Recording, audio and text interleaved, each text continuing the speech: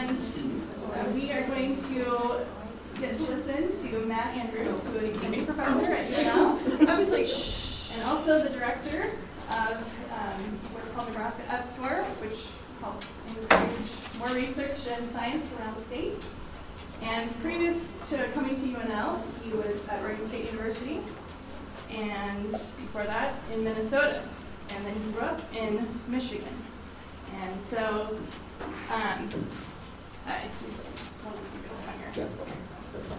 and so today he's going to talk to us about some biomedical applications that he in his lab, have been able to discover through studying hibernation in ground squirrels. All right, great, thank you. Hey, thanks for this invitation. This is my first time out to SCC. And let me just tell you a little bit about myself, besides Misty's very nice introduction. I've been in Lincoln now for about 4 months. And I started my new job as the director of Nebraska EPSCoR on July 1. EPSCoR, that's an acronym, EPSCOR. Established Program to Stimulate Competitive Research. And we reach out throughout the state. We support research at the university level, like at UNL, UNO, UNMC, but also we support research and STEM education in middle schools, high schools. I would really like to get involved more with community colleges. Places like NWU, Doane, we're statewide. And that's because, you know, there's nothing really more important than the human imagination and all the things that we can think of and all the things that we wonder about. And I think it's wonderment that really brings people to college. I think it's wonderment that really makes people think about science. And whenever you wonder about something, you're actually taking that first step of being a scientist. You may not know it, but you are. And when I think about wonderment, you know, I think, for example, when I was very young, I noticed there would be a puddle of water in the backyard. It was on this cement surface where we would play basketball, you know, where you have the hoop up on the garage. And this puddle of water would be there. And I'd see that puddle of water in the morning after it rained, but by the afternoon it was gone. It wasn't there anymore. That puddle was completely gone. And so I would say to my mom, I think I was 4 at the time, you know, what happened to that water that we saw this morning? She said, it evaporated. Well, you know, I didn't know what that meant. That was a word. It evaporated. What does that mean? And I think when you wonder, what is evaporation? How does it work? Now you've taken that step. You're on that path to becoming a scientist yourself. And so where I see wonderment is things like in, elementary schools. You know, like, do you guys remember like in elementary school or maybe in middle school where you would have something like a science fair? Does anyone remember science fairs at all? Where you'd have displays and things like that in the gym or in the cafeteria? And so a common thing that you would see in a science fair would be like these boards. You know, you'd have these poster boards and you'd have a display. And so I use this sort of thing myself when I teach, and so I think this is a good place to start. And so I'm going to tell you the whole story. I was going to talk for about 40 minutes actually, but I can show you the whole 40 minutes on one board, and that's what I'm going to show you right now. And then after that, we're going to follow our wonderment, and by that I mean we're going to say, wait a minute, how does he know these things? Where did this information come from, okay? So here we go. We're going to open this up like this, all right? And so I have some pretty big pictures here. Folks in the back may not necessarily be able to see these okay, but let's start with this one right here. This is the 13-lined ground squirrel. How many people have seen these before? Kind of like a chipmunk, sometimes called a striped gopher. They're a real pain for people who work at cemeteries, golf courses, gardeners, because they make holes that are about this big. And that's because they live under the ground. And one of those things that I talked about in terms of wonderment is that about this time of year, they disappear. You don't see them at all. And you don't see them again until like March or so. Where do they go? Not only are they living underground, but they're hibernating. And when they hibernate, and here I am holding one of these in my hands, because it curls up into a tight little ball, and it spends the entire winter like that, and it's hibernating. And I think when most people think of hibernation, what do you think of? What's the first animal you think of? Bears, you bet. And bears do hibernate. But in the scientific laboratory setting, a bear is not a good animal to study. I mean, they're big and they can get mean, and you don't want to work on an experimental system that could potentially eat you. So you don't study bears. But there's other animals that one can study and still understand what hibernation is. So these critters, found all throughout the state of Nebraska. Easy to trap, easy to bait, some sunflower seeds, a live trap, no problem. They're easy to catch and bring back to the laboratory. You guys recognize this white critter right here? Rat. Now a rat, that's your sort of standard laboratory animal, the white rat, okay? And people are pretty familiar with that in the laboratory setting, not necessarily ground squirrels. Okay, why am I showing you this? Because these ground squirrels hibernate, they can live under conditions when they're hibernating that would kill everyone in this room. And these conditions are the following, the big three. Body temperature. Our body temperature is 37 degrees C. That's that classic 98.6 Fahrenheit. You're familiar with all that, right? That's our warm body temperature that all of our metabolism takes place in. It's our own personal reaction vessel. And it's working at 98.6. Same thing with these guys. But when they're hibernating, it's down to like 4 or 5 degrees C. So that's like 38, 40 degrees Fahrenheit. That's a cool winter morning, okay? 38 degrees, something like that. That would kill us. We would be gone immediately. That's called profound hypothermia. Yet these animals are fine. Heart rate. These guys, when they're awake and active, they have a heart rate of anywhere from 300 to 400 beats per minute. A really rapid heart rate like that's pretty common for small mammals. Actually, the really small animals, like a hummingbird, for example, can have a heart rate of like 500, 600 beats per minute. Really common. When they hibernate, it's more like 4 or 5 beats per minute. Well, 4 or 5 beats per minute for you and I, that's a heart attack. There is not enough circulation in the system. There is no way they're going to get enough blood around our body for that to work. These guys are fine. They're perfectly fine. The last thing, oxygen consumption. You know, we breathe in air all the time. We're just breathing it in. We don't even think about it that we're breathing in all this air. But when they are hibernating, their oxygen consumption is about 2% of normal, okay? 2%, about 1/50th of what they normally take in. For you and I, that'd be a stroke. Not enough oxygen to the brain, boom, those brain cells are gone. Probably in about 5 minutes they're gone. And you're not going to recover from that, okay? That's death. So they survive all these death scenarios. And it is because of that that the Pentagon, the US Army, came to us and said, this is a real problem. We're currently fighting conflicts in Afghanistan and Iraq, and some of you may have friends or relatives who have been involved in those conflicts, and there were too many kids dying from blood loss. Dying and they could have been saved. And by that I mean because of a piercing injury, whether it was a roadside bomb, a bullet, something like that, they were starting to bleed. If you could stop the bleeding, like with a tourniquet or something, and give them a transfusion, they would have lived.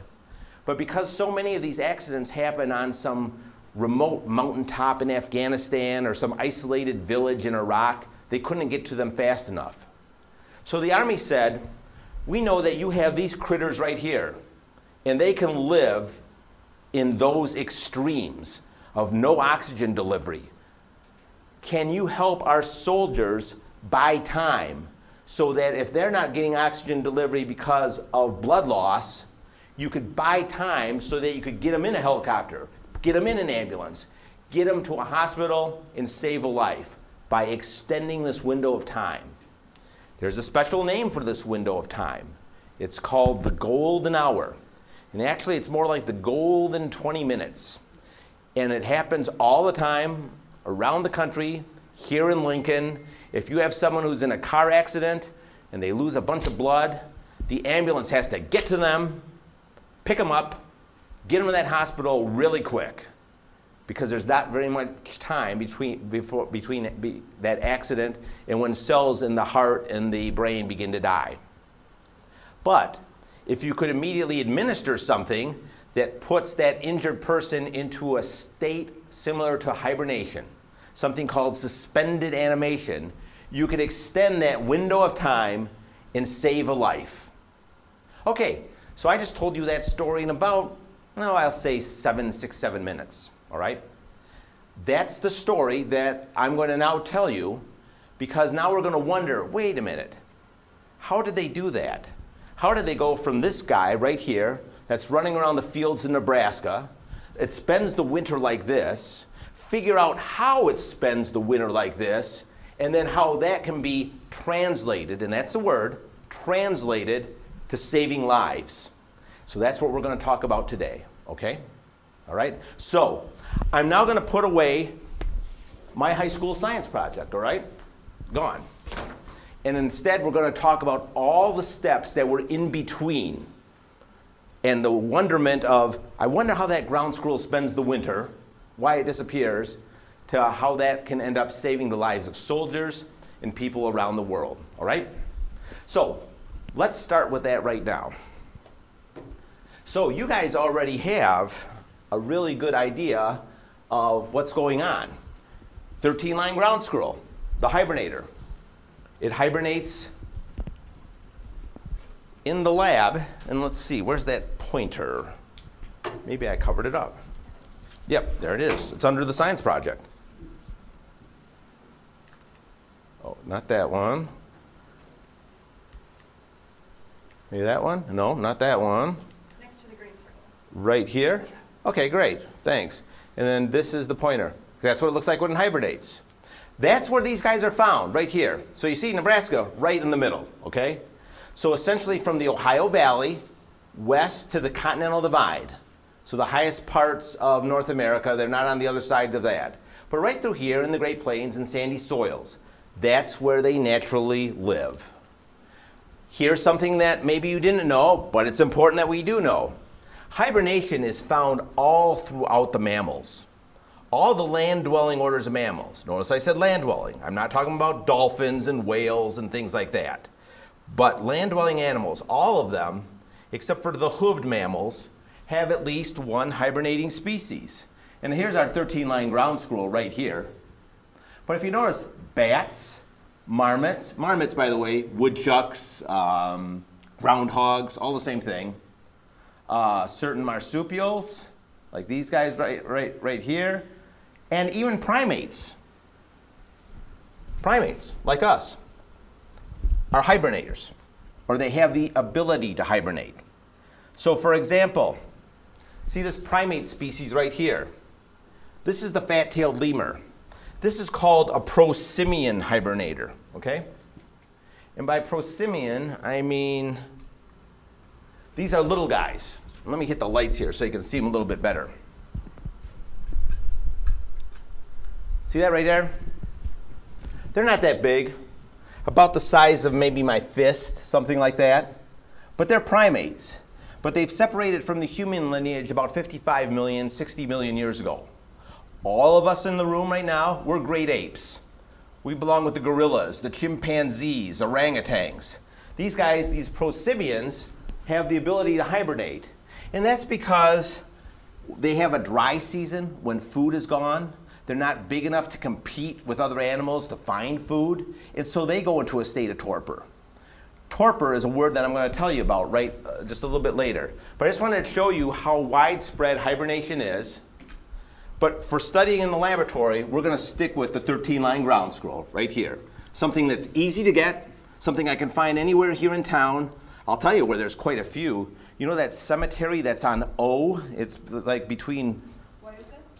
Is that it? Yeah, if you go, and it's on the right. If you go down O towards downtown, they're all over the place there, okay? All right? And they hibernate. All right, I've told you about this. When the heart rate is active, when the animal's active, a very rapid heart rate. When it hibernates, a very slow hibernate. A very slow heart rate. Very low oxygen consumption, very low body temperature. For you and I, what is this, guys? It starts with a D? Death. You bet. We will not survive this, okay? But these guys do. Something else we need to know about hibernation. When an animal hibernates, like this right here, like the picture I showed you, that's called torpor. T-O-R-P-O-R. And the reason I want to show you this is because the hibernation season is actually a roller coaster of body temperature. A lot of people thought, and I did too, when I was wondering about hibernation, that they spend the entire winter like this, curled up in a little ball. But no, about every week or two, they actually wake up. They'll reposition themselves. Sometimes they'll urinate. Then they go right back into torpor again. And they're up and down, up and down, up and down all winter long.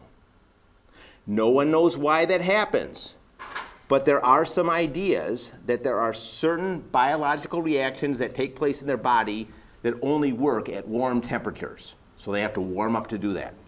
If you guys heard of RNA, you guys have heard of protein. If you're going to make those things, and there's special names for how you make those things, transcription, translation, that's only going to happen at a warm body temperature. So they have to warm up. This is usually less than 24 hours. So a bout of torpor, T-O-P-O-R, a torpor bout is interrupted by these inner bout arousals. Inner bout arousals, or IBA. Can you see where the ground squirrel's just like sort of poking his head out right here, all right? And then he goes back down again. There's a holiday that sort of celebrates this. Does anyone know what it's called? It's on February 2nd. You bet, absolutely.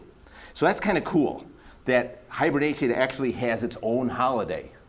Not too many scientific disciplines have their own holiday. Have you guys heard of Drosophila, the fruit fly? I mean, what are they going to have? Rotten Fruit Day? You know, there's no good holiday for most science, but we have Groundhog Day to celebrate the IBAs. All right, when they arouse, it's fast. They go from these single-digit temperatures, like 5 degrees, all the way up to 37, from cold to warm, really quickly. In fact, their body temperature will leap 20 degrees in 52 minutes. You know what that's like? That's like you getting a fever instantly. A fever that would make you so hot you wouldn't believe it. So hot that you'd never have a fever that hot. And so, but they actually will heat right up like that during these interbout arousals. Their heart rate will go up from a really low heart rate, that's the red line, to up here around 300 beats per minute. So body temperature and heart rate both explode in a short amount of time. Okay, here's our first lesson, that explosion, all right? And that's because whenever someone loses blood, like the soldiers we talked about, it's not a simple matter to just, well, we'll just give them more blood so they'll be okay. Normally, when you do something like that, you risk injury. It's a special kind of injury called reperfusion injury. And reperfusion injury can be almost as bad as losing the blood in the first place. So these animals, their blood flow, their body temperature explodes like this, but they're fine. So that's one thing we have to keep in mind. The other thing is that here's what the whole year looks like for these guys. If you look at body temperature here at 37 degrees, during the whole year, April, May, June, July, August, September, even in October, they're really like humans. They'll stay 37 degrees like we do. We don't change much at all. Your body temperature goes down a little bit at night when you sleep. Maybe a half a degree when you sleep. Maybe a degree, but not much. But then they hit hibernation and they get this bumpy road of torpor, interbout arousal, torpor, interbout arousal, torpor, interbout arousal. And that bumpy road is bad because when you don't get enough blood at this low level, that's a special word, ischemia, I-S-C-H-E-M-I-A. A heart attack causes ischemia, a stroke causes ischemia, but then when the blood comes back, that's reperfusion, which also can be bad. It's reperfusion injury. So these guys survive during ischemia, they survive during reperfusion. Here's our next question. How? Okay? And so the way that can be tested is by a number of different methods. All this is, this word right here, metabolomics, all that means is let's look at the biochemicals that are in the animal at certain times of the year. And one of the ways that we did this was to use this big magnet right here. This is a magnet sort of like, like an MRI. So you guys are probably familiar with MRIs. You know how like at a hospital, any hospital here in town really, your whole body goes in and you can have your head imaged. Or let's say you've done some damage to your knee. Like I tore some cartilage in my knee doing something stupid. And so then they imaged to see how the cartilage was torn. So then the doctor would know how to go in and remove the torn cartilage. Okay? So you get images. This is one just like that, except it's made for rodents. So do you see this word right here? A 31 centimeter bore right here. All that is, the bore is the hole in the middle of the magnet. And so you can put rodents in there. And when you put rodents in there, you'll not only will get the same images, but it also can tell you what chemicals are there. And that's called nuclear magnetic resonance. And that's not important, but it's just the way this NMR is a way you can ask the way chemicals work in the body of these rodents. And so as a result, you have to get the animal ready. So there's a hibernating animal. Do you notice we pack it in ice right here? The reason we pack it in ice is so that it doesn't warm up. It stays in hibernation. And then after that, you keep it cold by putting in blue ice. Are you guys familiar with blue ice? You know, you put it in the picnic basket or the cooler or whatever if you're going, keep stuff cold. See this thing right here? 20-ounce Coke bottle. You know, the kind that you get in the vending machines that you pay too much money for in the vending machines? Are you guys familiar with what I'm talking about here? It's like $1.50 a bottle or something like that. Way too much. But ground squirrel fits in it perfectly. And it creates a great seal, okay, around the ground squirrel. So you got your blue ice, you have your ground squirrel. The ground squirrel's in hibernation. You're keeping it cold. You put it in this thing that is like an eaves trough or a gutter, the kind of thing that's on the side of a house, collects the water, fills up with leaves this time of year, you got to go in and clean it out, and that's a pain, right? But something like that's a great way to take these ground squirrels and you put them right in this long eaves trough. You put a special magnetic coil on their head. That's a person who worked in my lab.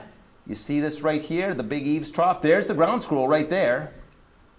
You take the whole thing and you put it in the magnet, okay? Because the ground squirrel's in hibernation. It's not voluntarily going to go in the magnet, all right? So you take the whole thing, you put it in the magnet, and when you do that, you can start to image the brain, and you can start to see in various parts of the brain. This is a part of the brain called the hippocampus. This is a part called the cortex. And you and I, sometimes called cerebral hemispheres, cerebrum or something like that, same thing. And when you do that in that heavy magnet, that big magnet, you can actually look at all these different chemicals. They all have different names, but what you're doing is you're painting a picture of all the molecules that are in the brain when it's hibernating. You do the same thing when the animal's warm and awake, and you ask the questions, what's going on there that allows it to survive during hibernation? Okay, so remember our science project. We went from an animal in hibernation to a therapy. This can start to inform us about the therapy, okay? So now we're starting to ask questions to get to our original idea of, can we use some of this to help put a soldier in a state of hibernation? All this information on all these different brain chemicals. And the reason you look at the brain is because it's very sensitive to ischemia in reperfusion injury. Let me give you a couple examples. Have you ever heard of these stories where like a child will fall through the ice in a lake? It'll be like in the wintertime. And they'll fall through the ice. And they'll be underwater for maybe 40 minutes, sometimes even as long as an hour. And they're able to go down there, fish that child out of there, and sometimes revive it. And so it has a perfectly normal life. And that's because the body temperature has cooled so much in that icy cold water that now the metabolism and the need for oxygen is greatly reduced. And so they're almost like in a state of hibernation, preserved for that hour, okay? Now, if that same child falls into a swimming pool in Florida or Hawaii, well, in 5 or 6 minutes, that's a drowning because that's warm water. And so the metabolism and the cells are still working and saying, I don't have enough oxygen here, and next thing you know, you have an event where the brain cells begin to die. But in the cold, they can be protected. This is what the hibernators do naturally, okay? All right, so this is where we've gathered our information. I just want to know if there's anyone in the audience who has any questions so far. Yes? So you guys, when you were studying the squirrels, did you induce a state of hibernation? Yes, and it's not hard to do either. After you catch them in your Nebraska field, what we do is we put them in a walk-in refrigerator, turn off the lights, and remove the food, and out they go. So that's how easy it is to induce hibernation in captivity. Now, you can only do it in the fall, and they have to be fat. They have to be really, really fat. Fat is such a good and wonderful thing for a hibernator. And the main reason for that is because they have their last supper in September or October, and they don't eat again until April. So that's 6 months with no food. So imagine going from like Halloween to Easter, and you're not eating anything in between. There is no Thanksgiving, there is no Christmas, there's none of that stuff. And so they're burning entirely their body fat, and that's how they live. So if they're fat enough, yes, the answer to your question is yes. You can induce the hibernation in the laboratory. That was a really good question, thank you. Any other questions? Yeah. So what's the reason you can't do it like in July, just because you stick with the condom? That's one thing, but the other thing too is that they're too thin then. They will have just come out of the previous hibernation bout, and they haven't had an opportunity to fatten. The main reason they haven't had the opportunity to fatten is because the growing season hasn't caught up. You know what I'm saying? There's not as many things for them to eat like that. But you're right. You said the calendar. And there is certain things like the angle of the sun, temperature of the air, things like that, and the abundance of food really sort of tells them when to hibernate. So you're right. Those are called circannual rhythms. You probably have heard of circadian rhythms. That's sort of like one day. Circannual means a whole year. And so you're right. In June, it's like too early. But the big reason is that I can experimentally force an animal to hibernate in June, but I've got to make sure that they're very well fed, you know, that they have a lot of fat. I think there's a signal from the fat to the brain that says, I can hibernate now. Mm-hmm. That's another good question. Anything else? All right, let's keep going now. So we know about these brain chemicals, and so we know about hibernation. Lowered metabolism, hypothermia. What's hypothermia mean? Cold. Yeah, the body's cold. Yep. Lowered metabolism means you don't need as much oxygen, you don't need the nutrients. Elevated antioxidants. Here's something worth talking about. You know, your body produces chemicals to scavenge, like little sponges, to soak up reactive oxygen species. Essentially, your body will rust away if, just like a piece of metal can rust, your body can rust away if you don't protect it from reactive oxygen species. And these are things like, oh, I don't know, you probably have heard of some of these things, hydroxyl anions and hydronium, things that are looking for electrons. And that's what causes this oxidation and this rusting of your body. But these antioxidants take care of a lot of that.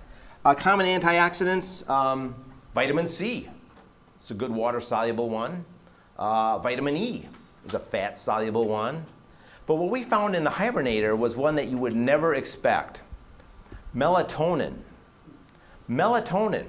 You know, melatonin a lot of times is thought as this sort of like sleep aid, day, night, light, dark sort of hormone. People sometimes take it to overcome jet lag, but it's really a potent antioxidant. And it's an ancient molecule. Now, what do I mean by an ancient molecule? I mean, it's a molecule that's been around a long time. And the way we know that is because you can find this molecule in critters that don't sleep and aren't sensitive to day and night. And by that, I shouldn't probably use the word critter. Bacteria. things called archaebacteria, which have been on the planet a long, long time. They have melatonin. And so it's a really effective antioxidant. And then finally, ketone bodies. And if you look at this is 4 carbon, 1, 2, 3, 4. Instead of burning sugar which can generate acid in the form of lactic acid, they use these ketone bodies. These ketone bodies come from that body fat. It's made in the liver, it goes from the fat to the liver. And these things can fuel all sorts of wonderful processes in your body. It crosses the blood-brain barrier, it can fuel the heart. It's a wonderful fuel source, and maybe some of you even heard of something like a ketogenic diet or an Atkins-like diet. This is the fuel source for those sorts of things. And was that the question I was going to? Yes, that's right. So these animals sort of go on an Atkins-like diet when they're living off their fat. But they're also turning up antioxidants like melatonin. And you know, there's a whole industry about selling antibiotics. I mean antioxidants, and you guys are familiar with this. It's vitamins, you know. You'll hear on TV the importance of taking multiple vitamins and stuff like that. You know, most all those things you get in your food. You know, there might be a few isolated trace minerals you might not get in your diet, but in general, you get all that in your food anyway. I used to take multiple vitamins because I believe the commercials, you know. And I really like the way that the Flintstones vitamins tasted because, you know, they tasted kind of like candy. And so, I always look forward to that. Then I realized, wait a minute, I don't need these things. You know, there's certain ones that certain people may need. Sometimes I'll take a D supplement in the winter because, you know, the active form of D is converted by sunlight in your skin. In the winter, I don't get enough of that. So sometimes I'll take a D supplement. But in general, those are antioxidants too. But the ground squirrel uses melatonin. So here's the hibernation strategies. Taking hibernation strategies for the purposes of avoiding ischemia and reperfusion injury of the heart and brain. That's a heart attack and a stroke. Maybe we could apply hibernation to helping cure the damage that would occur from hibernation and stroke. All right? That might be a long way off, but we now know about these animals that can do this naturally. Improve storage of donor organs. You know, I think all you guys are familiar with transplantation and transplanting organs, but did you know that when you donate an organ, it's got to go into another patient really quickly, all right? If it's an abdominal organ, okay, now look at me here, guys. Liver, kidney, abdominal organs, you can put these things in a cold solution for about 24 hours before it goes into someone else. But longer than a day, you're throwing that organ away. Last year in the United States, 3,500 kidneys were thrown away, primarily because there was not a recipient that could take that tissue match at that particular time. You can't bank organs. You know, you can bank blood. If you need AB positive, if you need O negative, you can go to any hospital here in town and get the blood you need because you can bank blood. But you can't bank organs. If you need an organ, more than likely you're waiting for someone else to die. But if you could take donated organs and put them in a state of hibernation, now maybe you could have organ banks. And so now organs would be more readily available, something the hibernators do naturally. Finally, surviving profound blood loss, hemorrhagic shock. Hemorrhagic shock is when those soldiers lose a lot of blood, they go into shock. Okay? And this happens in the civilian sector for any sort of trauma. So, you saw this before, military need, where soldiers get injured. This is the golden hour where they're getting evacuated. You don't want them to die in transit if you find them and they're still alive. And so what you want to do is you want to equip them with something that they can either self-administer or that they're outfitted with, like with a little pump device. So I have a sister-in-law who is diabetic, and she wears this little pump. It's under her waist. It's like a little pump that's right there, and it'll dispense insulin. These are really common. But a soldier could take one of these, fill it with hibernation solution, and it has a pressure transducer on it. And by that I mean, you get hit with a bullet, your blood pressure is going to go down, but then that would trigger putting that solution into your body while your heart's still beating, okay? So now the hibernation solution is all throughout your body. You might black out, you might pass out, but all the cells in your body are still alive. So that if you're found, you can save a life. That's the goal of something like this. And so the study that was done was to take all that information we had on hibernation and subject rats to 60% blood loss. Why rats? Rats are like humans. They don't hibernate, okay? So remember what I told you about inducing hibernation? If you took a rat and you put it in the cold and took away its food and turned off the lights, it would just get mad, you know? It would be cold and hungry. It's not gonna hibernate, okay? And it's like humans, all right? 60% blood loss. 60% blood loss means you're taking out a lot of blood. For rats, humans, most mammals, 60% blood loss, that means death in about 7 minutes. The heart stops beating, okay? Needs to be portable. Why portable? Why this small volume? So you can wear it on your body. So you can self-administer it. So you can inject it if you have to, you know, kind of like an EpiPen, you know? But it has to be portable.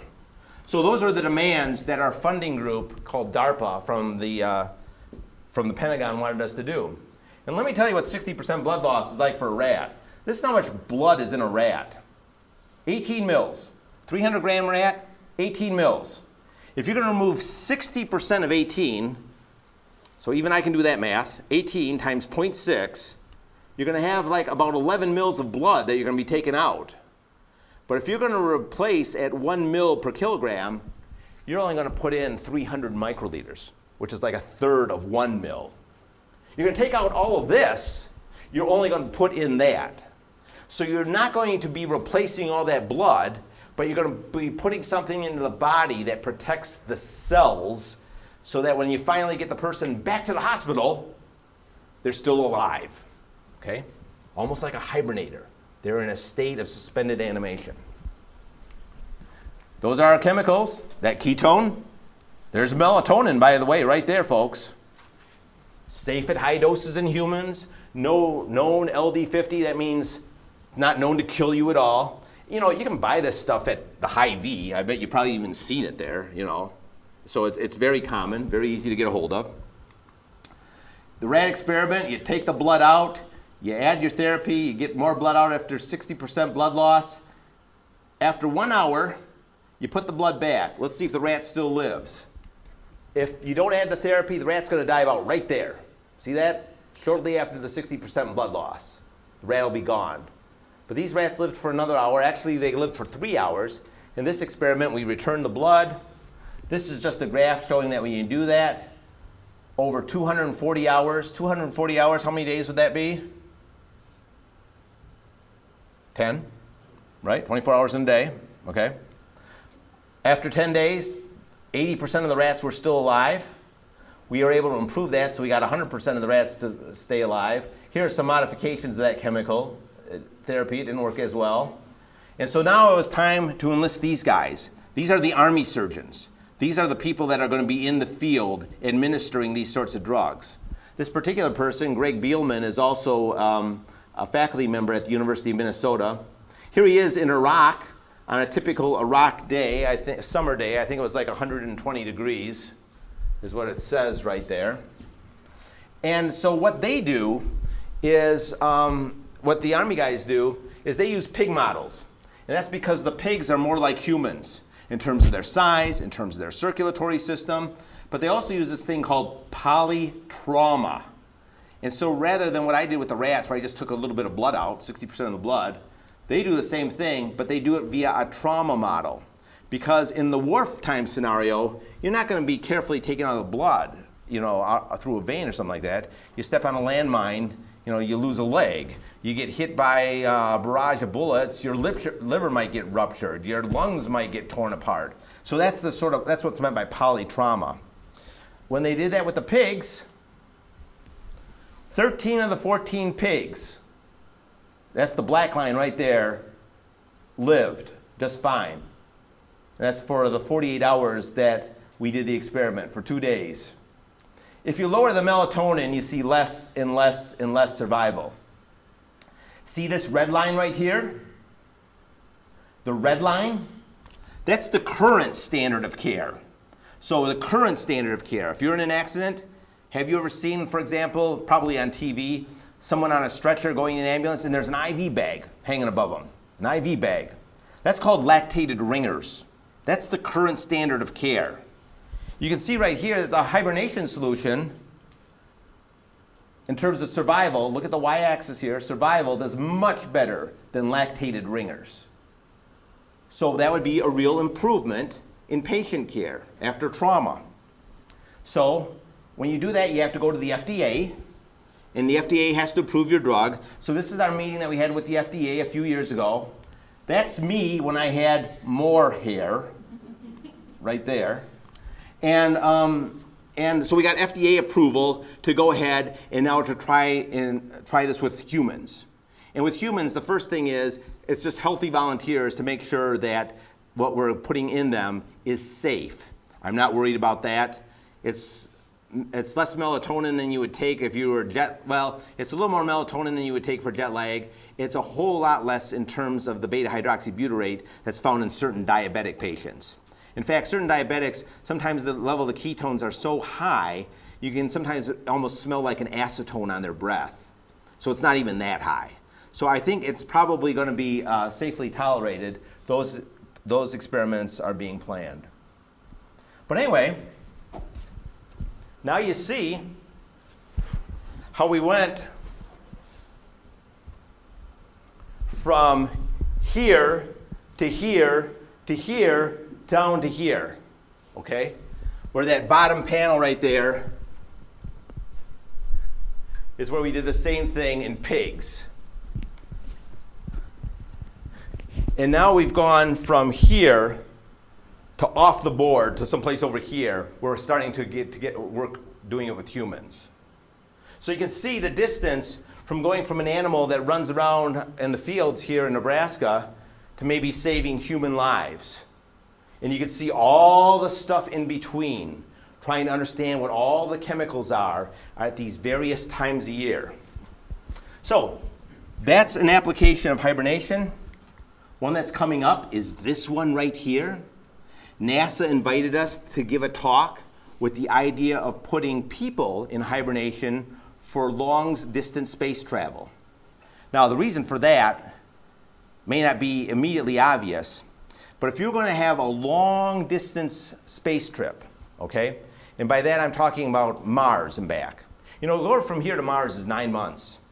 And then you have to be on the planet for a while, waiting for Earth and Mars to realign, and then you have a launch window, and then it's another 9 months back. So that's probably going to be a 2-year trip, okay? So, food, air, water, clothes, medical supplies for a crew of 6 for 2 years, there would be, the estimates I'm hearing would be the same as sending up 60 space shuttles to carry all that. And that's just not practical. But if you could put the astronauts in a state of hibernation, where you would take a craft that'd be equipped, where you'd have folks in something like this right here, well now those first 3 I spoke about, food, air, water, that's greatly reduced. You don't need nearly as much when you're in suspended animation. Something like this, probably decades away, because we can understand how animals who have evolved with the ability to do this can do it. But for a whole human, it would probably be not a cold hibernation as much as a sort of a cool hibernation. Maybe getting them down to like 30 degrees C, which would be like 80 degrees in the Fahrenheit range, something like that. Do you notice how like they're all equipped here with things like getting their nutrients, making sure that they're properly hydrated, that kind of stuff. So that kind of stuff is the future. However, I don't think it's that distant of future. Maybe not in my life, but probably in your life. That kind of thing will happen. And so that just gives you an idea of how wondering where these critters go in the wintertime can take you. It can take you across the solar system, all right? And so what I want to leave you with is a couple things. Never stop wondering, because wow, When you wonder, then you start to imagine. When you start to imagine, you come up with ideas. And when you come up with ideas, you can solve real problems. Okay? And then the other thing is that when you look at something like this right here, it's always cool to ask, how does it do it? Ask questions about it. How does that puddle on the basketball court actually disappear? You know? I think that's just one of those things that you guys should always want to have that sort of inner curiosity, because you never know where it'll lead you. So, that's my story, and that's my presentation. And I'm really happy to answer any questions that you may have about this. Yeah? So at the end there, when you were talking about like using the hibernation for space travel, yeah, potentially. So if humans were to go into long-term hibernation, wouldn't they need the interbout arousal periods as well? We don't know. Probably. But maybe if they're not in a real state of cold, you're still keeping them warm enough for those biochemical reactions I told you about. Remember I told you about RNA and protein? Those are called macromolecules. When you use the word macro, what does macro mean? Big. Those are big molecules. And it takes a lot of energy to make those. So you might be at a temperature where you could still do that. But you might have to do a little bit of heat up. That's one of the things that we're talking about in my laboratory right now. In my lab, what we're coming up with now are some strategies for the organ preservation thing I spoke to you about. And you might have to take these organs in storage, which are currently, you know, what you do is you put them in these cold solutions and you leave them cold. But how about if the organs went through interbout arousals? You know, you had some periods of warming so that they could resume maybe some physiological homeostasis where they would be able to work a little bit, and then you cool them off again. And then a day or two later, you warm them up, and then you cool them off. We're doing experiments along those kinds of lines. Yeah? How difficult was it, like, talking to the FDA, and also, like, when do you think your clinical experiments will start? Yeah, okay, that's a really good question. Okay, so the way something like that works, when you have something that goes to the FDA, then that's called intellectual property, and that usually can lead to a product and commercialization. So the first thing you do is that after you collect all your data, then you apply for a patent, okay? And sometimes you have to have a few different patents. Applying for a patent is not cheap. And often at times requires that you hire lawyers and all this kind of stuff.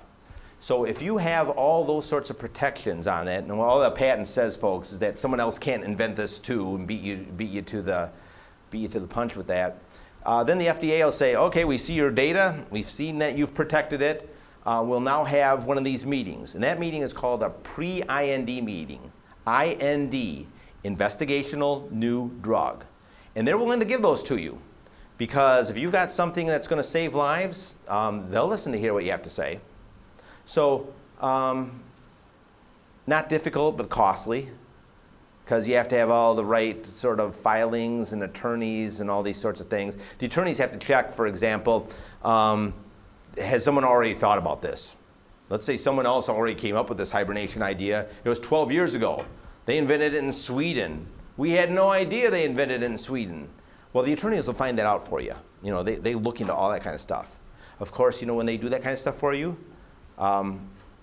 their clock is ticking, and so you get a bill. Yeah, so it's not hard to do if you have a great idea. Mm-hmm. But there is some cost involved.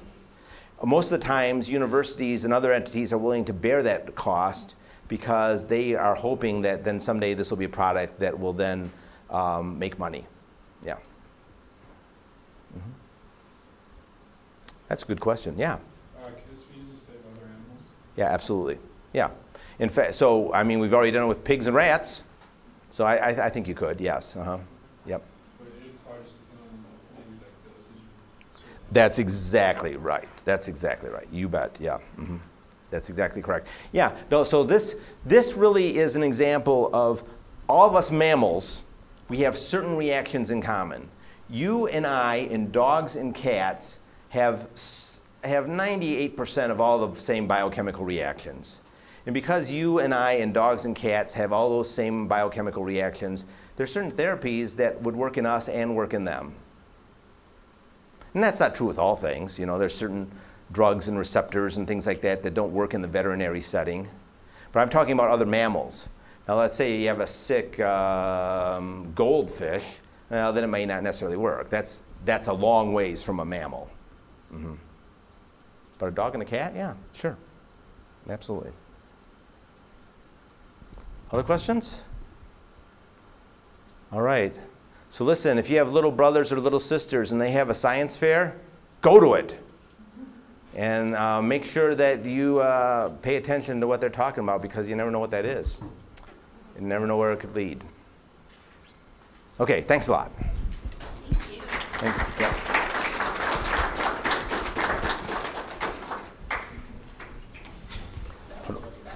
Yeah, thank you. Thank you. I got to put away my science fair now. How long has this been going on? Like, I would say I should have said that. About 12 years. Yeah.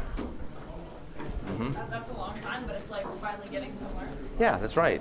Yeah. Well, 12 years ago, you never would have known. Yeah. Mm-hmm.